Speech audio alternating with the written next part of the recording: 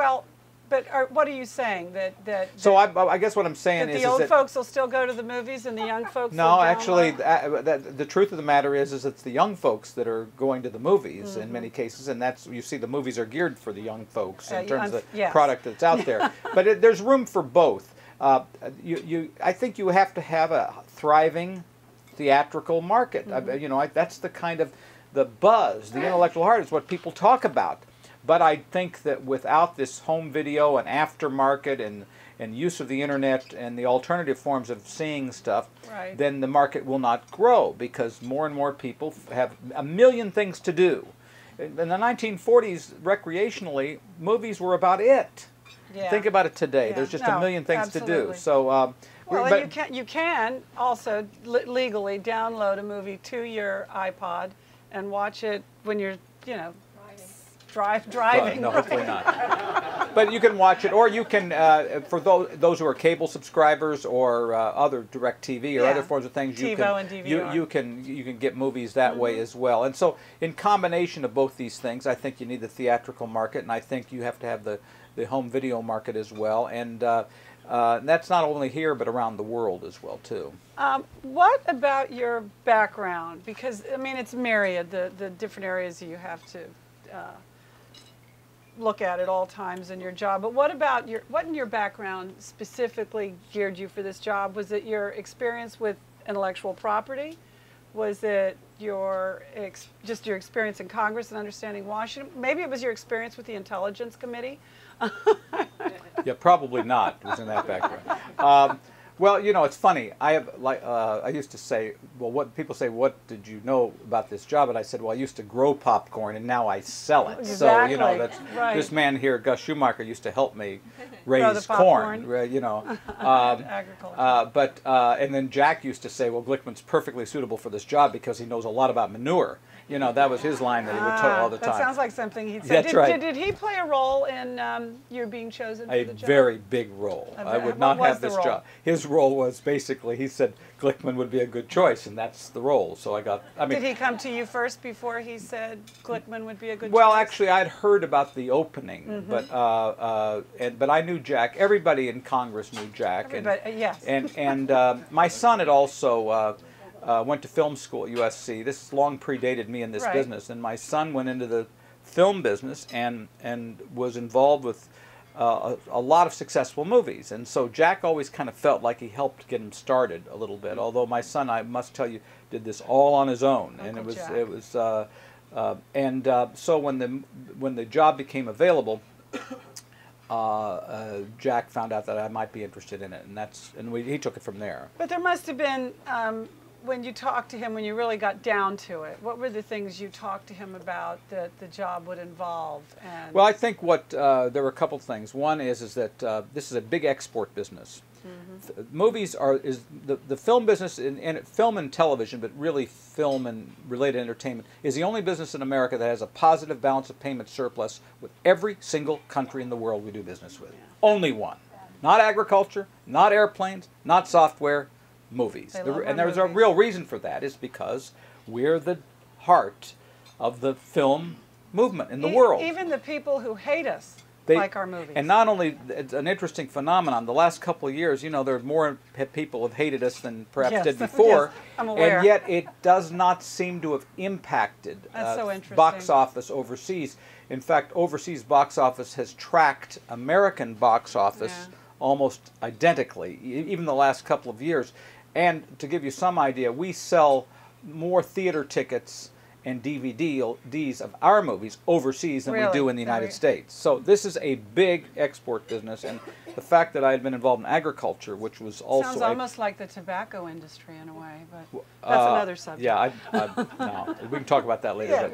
But anyway, but agriculture was a very big export business, and so the involvement in international issues, I think, was important in this job. That I had been involved in the international trade agreements and, you know, did some of that. And so I think that was probably helpful. And the fact that it's been 18 years in Congress and had been on the Judiciary Committee, I think that was also helpful. But you never had any doubts. You knew you wanted it.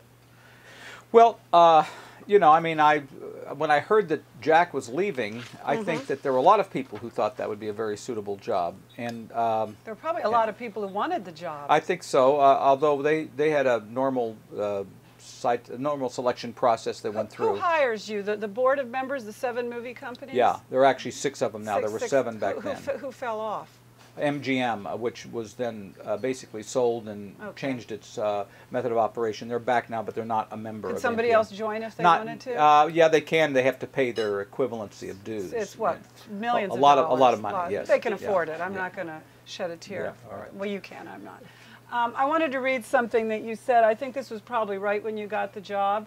You said, one of my closest friends in Congress is Sam Brownback, and he and Joe Lieberman have issues from time to time with the industry. I told Sam, I disagree with him on a lot of these things, but I'm willing to keep an open door with them. Frankly, that will be the key to my success, making people believe I have 2 ears and 1 mouth because I need to listen twice as much as I talk. That will help resolve and deal with these issues. Has it worked out that way? I'd say pretty well. I'm not a terribly ideological guy, nor am I one prone to pick fights with people unnecessarily. There's where Jack's leadership, I think, had a lot to do with it. He was always very respectful of people on all sides of the equation. The only person he'd get upset about is if you attacked Lyndon Johnson, right? That was it. Okay. But beyond that, he was respectful about everybody. And I've learned that you do not burn bridges, you don't make enemies, and so you can disagree without being disagreeable. And a guy like Brownback, who, you know, he's from my state, we disagree on fundamentally almost everything, but we get along fine, and that's the way it ought to be. What are the issues they have with the movie industry?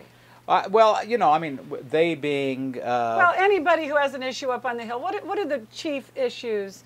Is it sex? Is it violence? Is it smoking? What do they get riled up about? I'd say in recent years, first of all, most of the Congress has been supportive of our issues. If it's international trade, export, dropping barriers to our product overseas.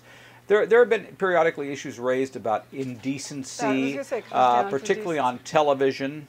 About violence and sex and language in movies. Yeah. But we have a rating system at the MPA that we run ourselves. It is an independent rating system that was created in the 1960s to avoid government regulation, government censorship of movies.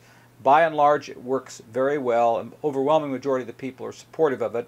We get criticisms periodically. That movie should have been an R and not a PG-13. We've made some changes in it. Right now, if you look at the ratings on movies, they will often show on the descriptors. This movie is rated R because of A, B, C, and D. That's new, trying to give people more information.